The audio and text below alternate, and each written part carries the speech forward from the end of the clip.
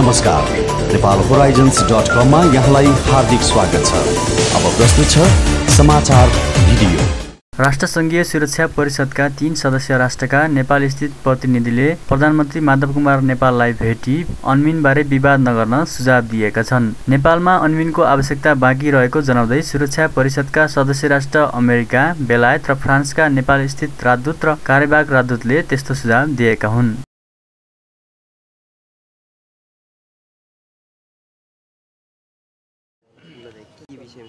नेपालका लागि अमेरिकी राजदूत, नेपालका लागि बेलायती राजदूत र नेपालका लागि फ्रान्सका कार्यवाहक राजदूत तीनजना प्रधानमन्त्रीलाई भेट गर्न आउनुभएको थियो।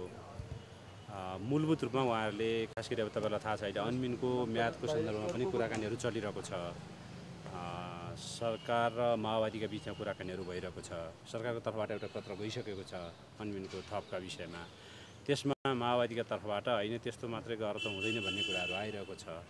एकातर्फ माओवादी र सरकारका बिचमा भइरहेका कुराहरू, अर्कोतिर अन्मिनको यो म्याद थप्नुपर्ने विषयका बारेमा उहाँहरू छलफल गर्न चाहनुभएको थियो र त्यही विषयमा सरकारको धारणा बुझ्नका लागि उहाँहरू आउनुभएको थियो।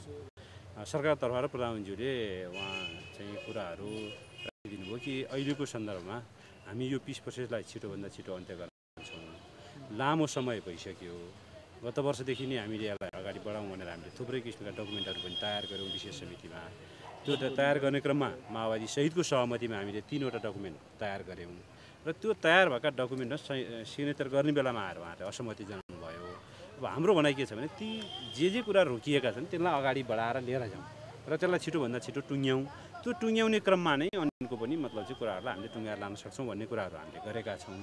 अब त्यो कुराहरूमा उहाँहरूले अहिलेसम्म हुन्छ भनिसक्नु भएको छैन, तर हामी छलफल र नेगोसिएसनमा कन्टिन्यू गरिरहेका छौँ र तपाईँहरूले यहाँको सन्दर्भमा त्यसै गरी नै बुझिदिनुहोस् भनेर उहाँले कुरा राख्नु।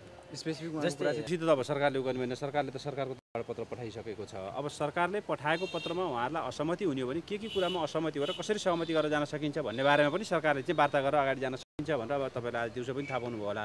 सिंहदरबारमै चाहिँ यता हाम्रो गृहमन्त्री र संसदीय व्यवस्था मन्त्री उतापट्टिबाट नारायण काजी श्रेष्ठ र वर्षमान पुन 2-4 जना बसेर छलफल पनि गर्नुभयो। यद्यपि छलफलमा निष्कर्षमा उहाँहरू पुग्न सक्नुभएको छैन, तर यो छलफलको प्रक्रियालाई कन्टिन्यू गर्नुपर्छ भन्ने कुरा।